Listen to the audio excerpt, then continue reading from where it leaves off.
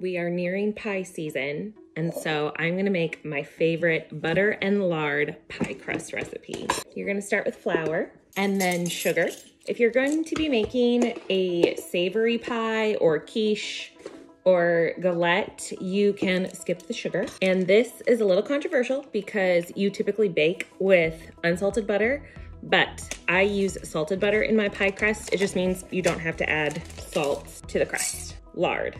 If you want to make it vegetarian, you can use shortening. You could also use bacon grease, especially if you're doing savory, because bacon grease tends to be a lot more savory. So just toss that all together really gently. The butter is cut into big tablespoon-sized pieces, and I'm just pressing the lard a little bit and tossing gently. I have what is known in the food industry and baking industry as hot hands.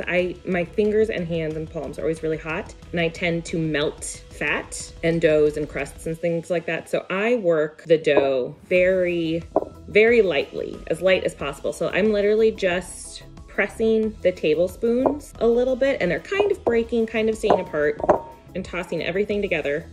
I'm also doing this, I have no rings or bracelets or watches on. I clean my hands really, really well. Make sure you take off all jewelry and have very, very clean hands when you're doing this. Okay, so that's how it looks.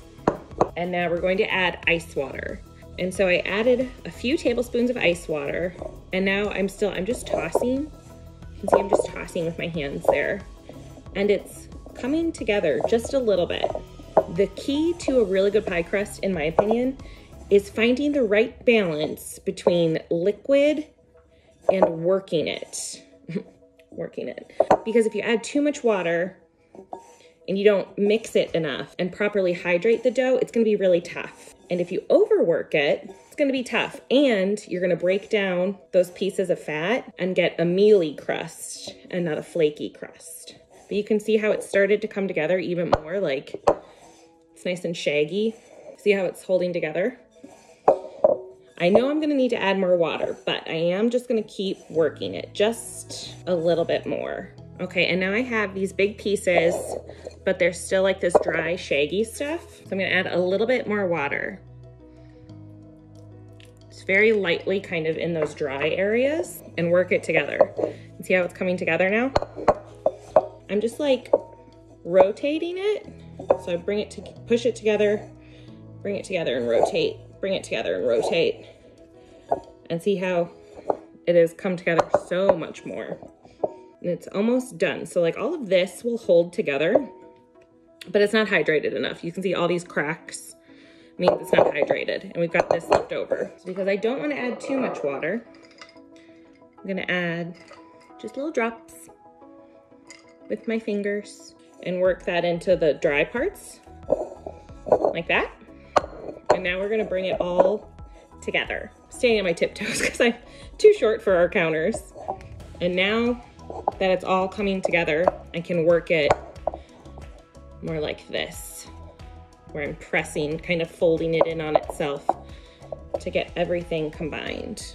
Oh, it feels so good. Like when you get used to making pie crust, you will get used to the feel of it. And mine feels properly hydrated. It holds a poke.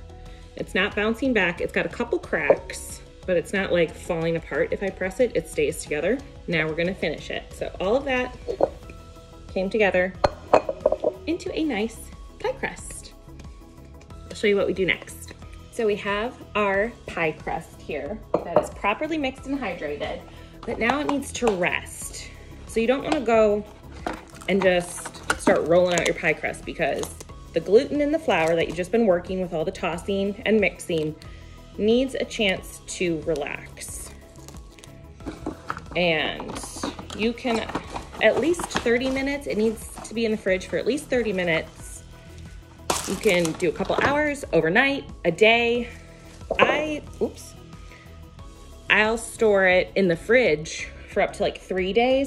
You can even freeze pie crust. If you wrap it really well and put it in a freezer safe bag, you can freeze it. So do you see all those big bits of fat, and it's butter and lard, and that's gonna make a flaky crust. But see how it's not, I can touch it and it doesn't stick to my hands. If it were sticking to my hands, that would mean that it was overhydrated, it was too wet. You'd want to add flour, and if I were touching it and it was crumbling, that would mean it was too dry. You need to add more water. So time to wrap this up so it can rest. And I'm going to be making my grandma's apple squares. So I'm actually gonna pat this into a bit of a square shape so that it's easier to roll out later. And finally, a couple more drops of water along the surface. Flip it, and a couple more drops of water just to make sure that it's going to be properly hydrated. And now we wrap it up.